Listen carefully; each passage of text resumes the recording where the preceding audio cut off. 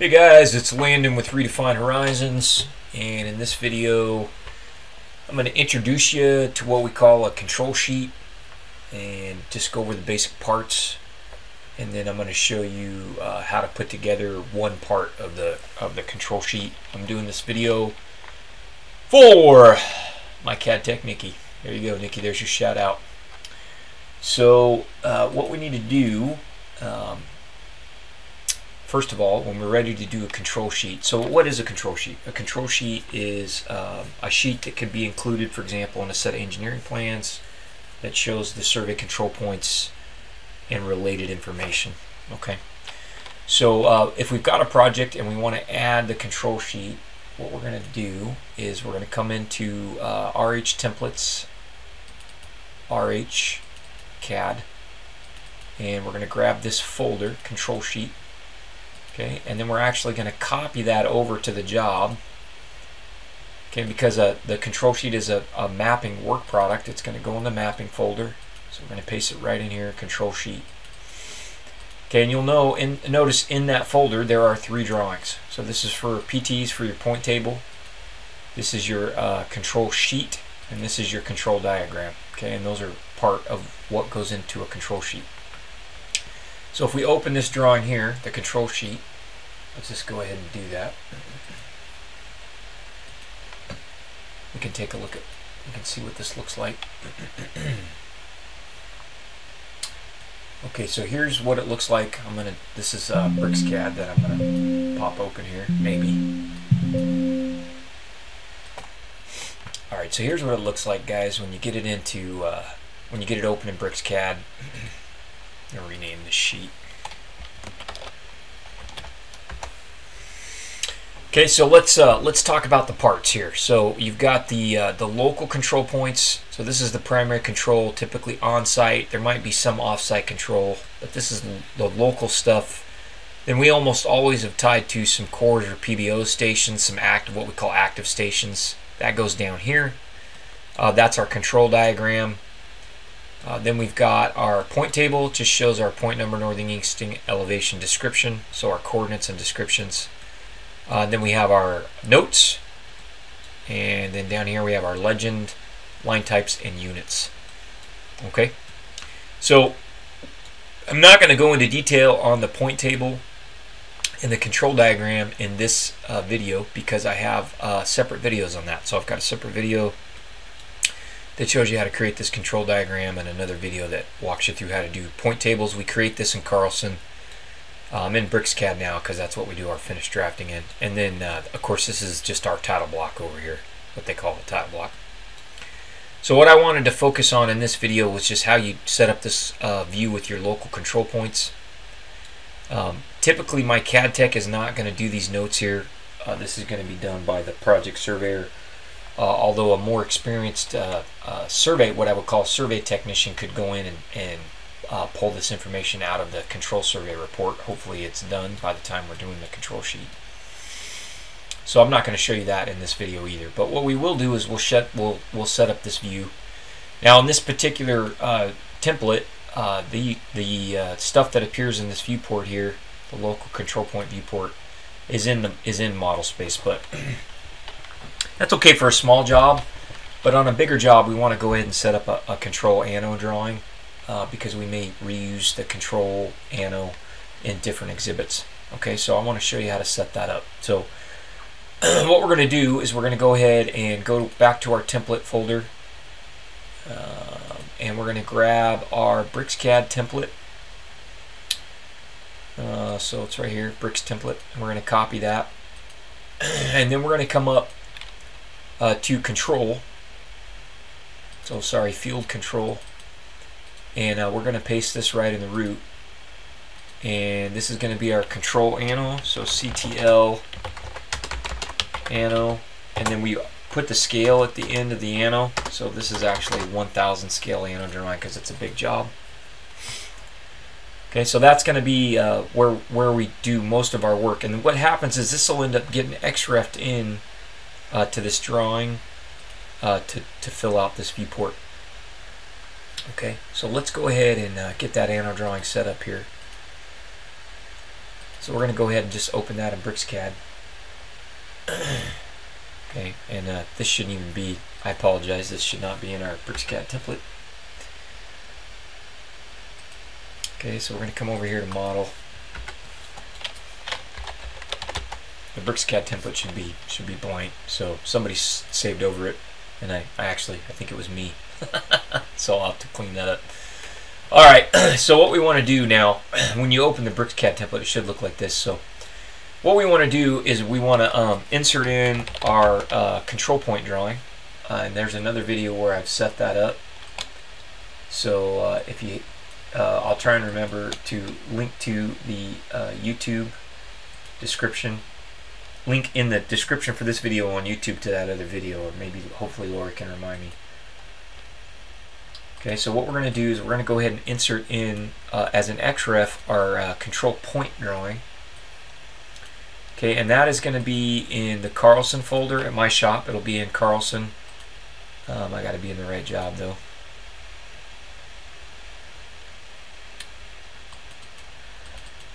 And it'll say CTL for control. Okay, and this is just the control drawing with the points in it. And we're just going to XREF it because when we're done, we're gonna pull it out. Okay, so here's my primary control points. This is just a font display error that you get sometimes in BricsCAD. So you can see it's got the points and the description. And this is at the true location. So this is state plane. You can tell down here I'm 6 million by 2 million. Okay, so the first step to getting this anno drawing set up is to just insert our block. So we've got a control symbol block that we're going to insert right here, control point. Now, we're at 1,000 scale, so that means that the scale is either it should be 1,000, but it might end up being 100. I can't remember. I can't remember if we'll see. So let's go ahead and put that in. Okay, so no, that looks like it's the right size. So those blocks are sized. So you just scale it up by whatever your scale is. In this case, it's 1,000, and we're just going to drop it right on the point there. And don't worry about covering up this leader, because we're going to use a different way to generate our labels for our monuments for our local point view there. So we're just going to copy these over, and you could place these with field to finish, but we generate in Carlson, but we generally don't have that many primary control points. This is a big job. We only have 8. Okay, so that's the first step.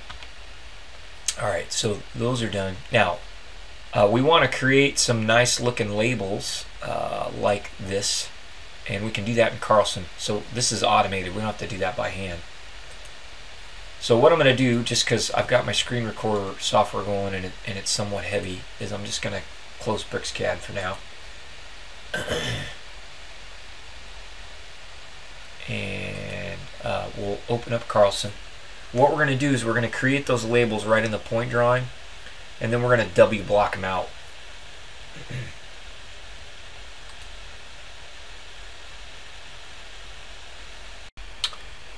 Alright guys, you're going to have a little pause in the video there. Sorry. Sometimes I have to stop my screen recording software so my CAD will load. So I've got the control drawing opened in Carlson now.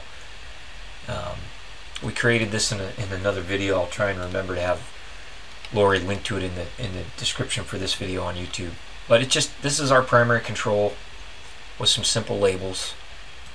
So one of the things that we want to do is we want to go ahead and add the labels for the prettier labels. So it's going to look a little bit like this, but it's going to be prettier, and it's going to have the northing and easting. So the way you do that is under the annotate. So it's not under points, it's under annotate, and it's label, coordinates, and elevation. And what you want to do is, if you're in my shop, is you want to load this setting right here, RH control point label, because it has all this stuff set up. Okay, so it's set up to label the elevation. It's got the prefixes in. It's going to use MTEX with a leader, and it's going to use commas. So this is all set up the way you want, the way we want. Okay, but you can customize this the way you would like. This should actually be 0.1. These should both be 0.1. So let's save those. Okay, and so what you're going to do is you're going to hit OK, and then you're just going to enter the point number. So I'm going to start with 6 because it's right here. It wants you to confirm the description, and then it just creates this text, which looks really beautiful. Okay, now the only thing I notice is I like to have a little space there. Okay, so let's go ahead and fix that.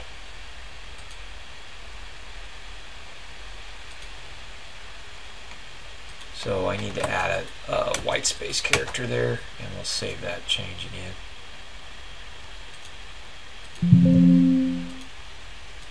Okay, so again, enter the point number. You can also click, but if you just click this point, it won't give you the point number. So that's why I'm entering the point number. Okay, so that looks better. It'd be nice if we had the foot tick on the end, right? So obviously I don't have this set up all the way. So let's try it again, and we want to put a suffix here. We just want the foot tick.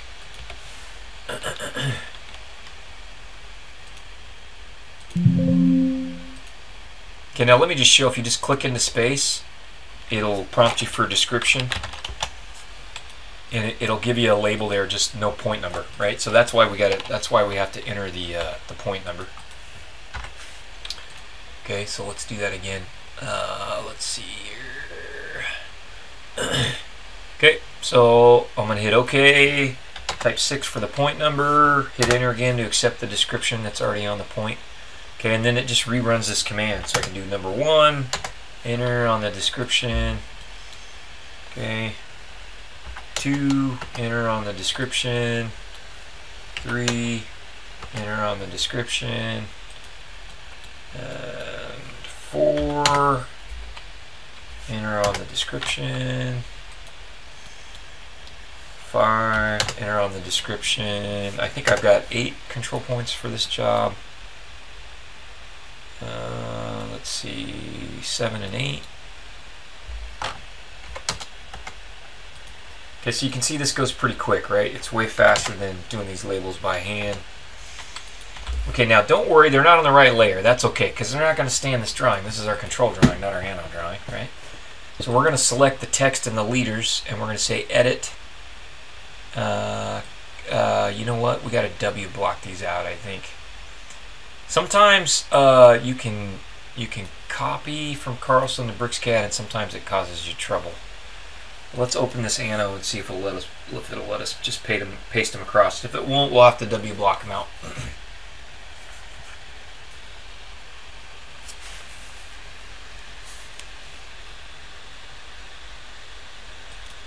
Alright, so let's see if it'll paste across here. We're going to go edit, paste to original. Oh man, I might. Let's see, it doesn't like this, and it might be because I'm running this screen record software. Let's try again. Edit, copy, standard copy. Let's try edit, edit, clipboard. Where's that clipboard? Edit, copy, and then let's see if it'll paste across here. Yeah. Alright, it doesn't want to do it. It might be because I'm running that screen recording software. So that's okay. What we can do is we'll say edit, selection set, select similar, and then we're just going to run the W block command, and we're going to tell it to drop this into the control folder. Yep, and I'm just going to call it SLB labels, because we're going to get rid of this here pretty quick. Okay, so it should have W blocked them out. So now we should just be able to insert those as a block and explode them.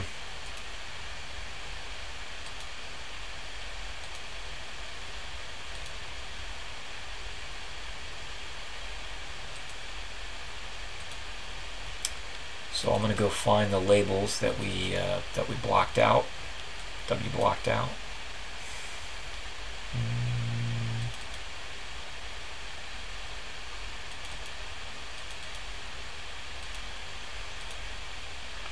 Okay, I'm going to just insert those at 0, 0. Okay, so there they are. Now we can just grab them and explode them. Okay, now what we want to do is get these on the right layer. So we're going to say edit. I can just right click here. Oop. Yeah, well, let me do it. I want to select similar. Okay, and then we need to put these on our text layer. Okay, which we don't have in here yet. Okay, but if you want to cheat, and I'm going to cheat, so I know in Carlson, those got created on that CRD text layer. Okay, so we can just rename that. Okay, so this is going to be survey control text. And we'll give it a color that works in our CTB. Okay, so you can see those now. Those come in at the right color. Now, what I can do, since I know I've got my labels in, is we're just going to close this control drawing and not save the changes, so we don't have those extra labels in it. Okay. And then in here, I can actually go in now and detach the control drawing because I've got my symbols and my labels. Now the last thing to clean up here is we don't want, this is just a wipeout, and so you want to move the leaders to the edge of that wipeout. We don't want the leaders running over the top of the symbol because Carlson puts them right at the center of the point object. So we'll just move those out. And there's probably a little setting in Carlson that'll put in a buffer there. I can go look at that. So you can probably fix this so that Carlson puts in a little buffer, a little spacer. Okay, but I only had 8, so it's not that big of a deal. Okay, so those look good to me, I think. So we're going to go ahead and save that. And if you want to see what it looks like without the, you can hit your wipeout and then go F for frames and type off, and then you can see how it looks. It's got that nice spacing in it with the wipeout turned off. Okay, so that's our control anno drawing. We can save that now, and we can open up our let's see, we're going to open up our, oh man, we're going to open up our control diagram again. Okay, you got to remember now that's the actual sheet, the work product, so it's back in here, the control sheet, sorry, not the control diagram. So we'll open that up. Okay, and so what we've done now is we've set up this view here. So I can delete this because we have them in a separate drawing now. And what I want to do is I want to create a layer to hold our XREF. Okay, so I'm just going to use this layer right here. So this is, at my shop we say XREF control anno, and we always make our XREF layers blue. Okay, now I can insert that control anno drawing.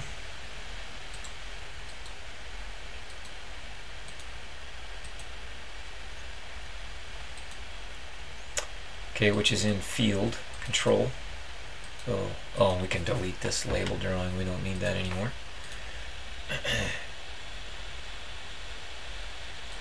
Okay, so I'm going to insert it at 0, 0. Okay, so this is some old stuff here. Okay, so here's the stuff that we inserted. And I'm just going to grab that and put it on the XREF layer that we made. Try and do good housekeeping here. Okay, so we can save this now, and when we go back to our paper space tab, layout tab, we're going to make this viewport active. Is it locked? No. Okay, so the first thing I'm going to do is zoom extents. Okay, so there it's at zoom extents. Now I know this was set up to be 1/1000, so I'm going to type zoom 1/1000 XP. Okay, what that means is my viewport isn't big enough to fit all my points. Okay, so that's a bummer. So you got to ask yourself what you can do about that. So what I can probably do about that is do a little bit of rearranging here, and that's why we have a layout grid. Okay, so I'm going to turn on my layout grid, and what we can do here is we can move these notes down. So this shows you guys the power of a layout grid. So I'm going to move these notes down now. Okay, and that's going to allow me to move the point table down.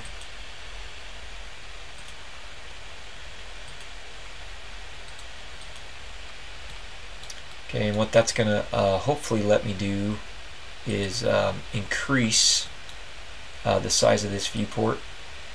So now I can take this viewport all the way across the top. So this is why we use a layout grid at my shop. Okay, so then we can just type layer P for layer previous.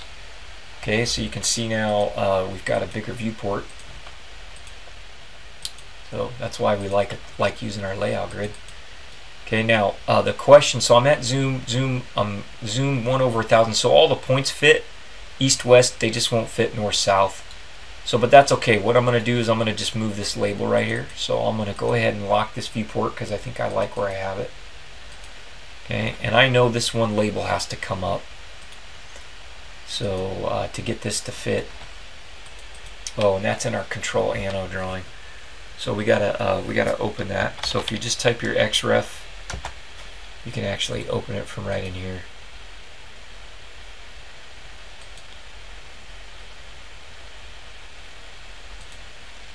Okay, so I know that this has to move up. Okay, so I'm going to just pull it up here, and then we can adjust this leader.